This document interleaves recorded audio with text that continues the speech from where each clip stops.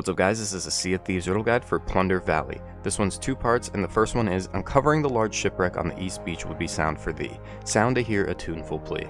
So all we have to do is go to the east beach and you're going to see a giant shipwreck. It's really hard to miss, and all you have to do is go inside of it, pull your instrument out, and play a song, and it will unlock the next part of the riddle. Now this next part is a little bit tougher. It's the colossal bird shrine where there is little light. 6 paces southwest, dig gold ye might. Now, on this island, there's a lot of bird shrines. I think there's 3. But this one's saying that it's a little light, so that means it's in a cave. So you're going to see we actually start from another bird shrine to give us a marker, and right behind it, there's a cave.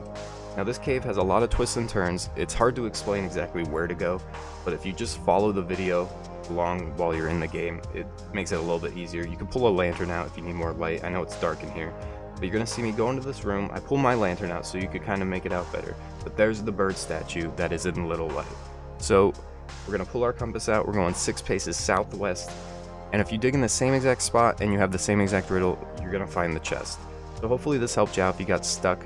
I know it took me a little bit to find this bird in the cave. So leave a comment, leave a like, and subscribe if you want to. Check out my channel. I have plenty of other videos, and I'll see you on the next one.